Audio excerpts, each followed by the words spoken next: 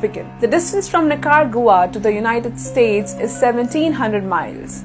And that's where Russia will be stationing its troops very soon. Associated Press on June 10th reported Nicaragua has authorized entry of Russian ships, vessels and planes into its territories. Nicaraguan President Daniel Ortega said that Russian troops would be allowed to carry out law enforcement duties, humanitarian aid, rescue and search missions in emergencies or natural disasters. Although Russia and Nicaragua are old-time allies and have been sharing cordial ties since the 1979 revolution when dictator Anastasio Somoza was ousted, this particular development is indeed eyebrow-raising for Washington, D.C.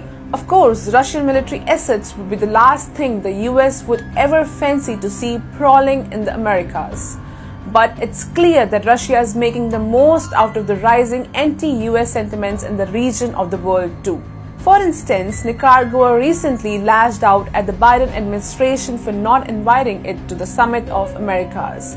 This was an important gathering of American states that would have helped the region coordinate on foreign policy matters of great importance.